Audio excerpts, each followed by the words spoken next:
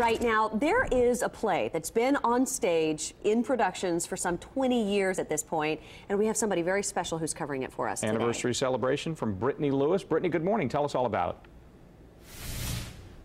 it. Hey, good morning. So I am on the stage here, surrounded by some of the wonderful women who will be performing in the Vagina Monologues. The first show is tonight at 8.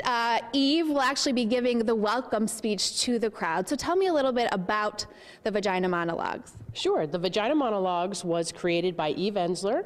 She did over 200 interviews, and when she realized that only one of those women had never been molested or sexually assaulted, she knew she had to do something. So 20 years ago, she created the Vagina Monologues.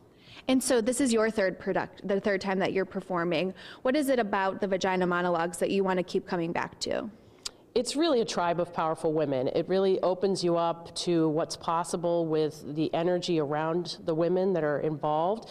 And it really changed my life. I was in a really bad spot, and so I credit it for really enlightening me and empowering me to go forward and make some decisions for myself. And we've been hearing such powerful stories really from all of the women here, so we want to keep sharing a couple of them. This is April. Why did you want to participate? I came in last year and I didn't know anyone. I just wanted to get on stage. I wanted to have some fun.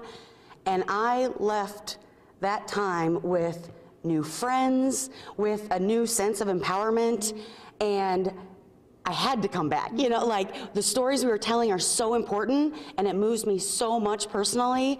I just am drawn to it, and I want to keep doing it. Which is so wonderful to hear. And Kristen here too, what is it about the Vagina Monologues that this is my second year. Your second year. Like April said, it's so empowering. You meet some wonderful women and have a really great time, and it's a great message. It's an amazing message to get out there. So glad to be part of it. Yeah, thank you guys so much for getting up early and talking with us. I know you have a big night tonight, so we're also excited for you for that.